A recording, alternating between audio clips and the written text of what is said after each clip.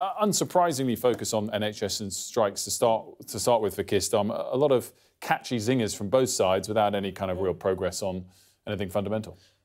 Absolutely lively PMQs there with quite spirited performances from both men, actually, on the state of the NHS and their respective plans for it, or the respective defence and criticism. But what was really interesting in this PMQs was right at the top of the hour, the Prime Minister has now answered the question that he has been avoiding for weeks about his own personal situation in terms of private healthcare. He was asked repeatedly about it by Laura Kuenssberg at the BBC on Sunday in an interview. He refused to answer the question. He said it wasn't relevant if he used private healthcare. When I spoke to Angela Rayner, the Deputy Labour leader, yesterday and asked her what she thought, she said it's up to him if he does it, but he should come clean with the public. And there at PMQs at the top of the hour, perhaps anticipating he was going to be pressed upon it again by Keir Starmer, he gave the answer that Number 10 have been trying to not give for weeks and weeks. And he said, I am registered with an NHS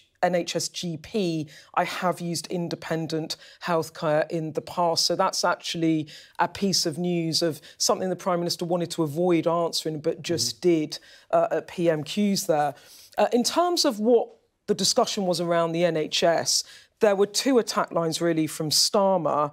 The first was describing it as the greatest crisis in the history of NHS, taking aim at the Prime Minister again for not resolving nurses' strikes, saying he could have done this before Christmas. Instead, he's chosen to prolong the misery. And then the second sort of line of questioning from Starmer was on strike laws, actually going in there and actually tackling that head on and using a catchline I think we will see a lot, where he said, when I clap the nurses, you are sacking the nurses, and arguing that this will not help resolve the crisis in the NHS.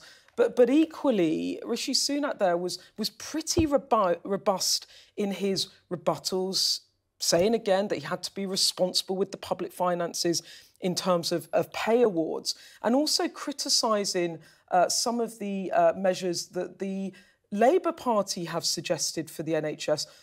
Specifically, he criticised Labour for their unfunded, as he put it, plans for reform. Now, I asked Angela Rayner yesterday if she thought that the Labour Party should put additional money into the NHS. The Conservatives put an additional £6.6 billion in funding over the next 2 years. Is it enough? Many healthcare professionals say it's not. Now, Labour are talking about not more money, but reform. Now, he attacked their plans, saying that the plan to buy out GP contracts, and he quoted the independent health tank Nuffield Trust, would cost a fortune and was out of date. And then the zinger from Sunak there was, he said, out of date, costing a fortune, just like the Labour Party.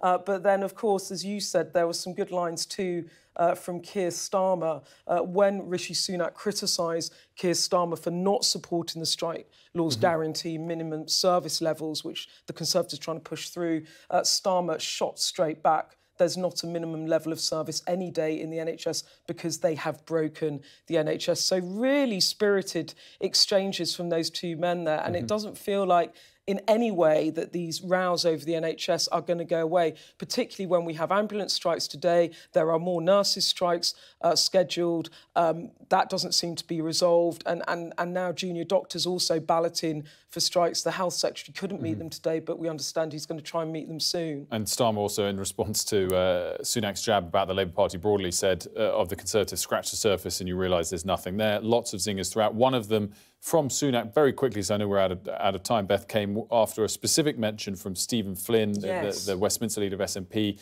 name-checking the Westminster Accounts, Sky News' project, and Sam Coates in particular, and referenced Boris Johnson's £1 million or so earnings over the last 4 months for speeches, and Sunak had a good riposte. Well, yeah, that was so Stephen Flynn, the new Westminster leader of the SNP, praising the Westminster Accounts project for shining a light on where the money goes in Westminster and using it to attack Sunak over Johnson's £1 million of earnings. And he said he did actually kill it dead quite effectively, saying, I'm not going to take lectures from a man whose predecessor, Alex Salmond, took money from Russia Today, the media organisation. Yeah, so it's advising him it's not worth either of us talking about our predecessors, which was a clever reply. Well worth either way checking the Westminster Accounts project on Sky News. Beth, as always, thanks so much.